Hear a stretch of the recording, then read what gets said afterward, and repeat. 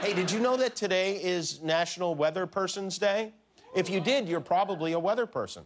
And in honor of National Weatherperson's Day, I want to take a moment to recognize someone very special, our favorite local weatherman here in Los Angeles, the great Dallas Raines, who, as you know if you live here, charms us every night with skin kissed by the Southern California sun he loves so much, hair swept by the Santa Ana winds. Dallas is always there for us, letting the people of Los Angeles know if we need a jacket or if a T-shirt is okay. And sure, Dallas may have wanted to be a baseball player or maybe a veterinarian, but with a name like Dallas friggin' Raines, you don't get to make a choice because God made it for you.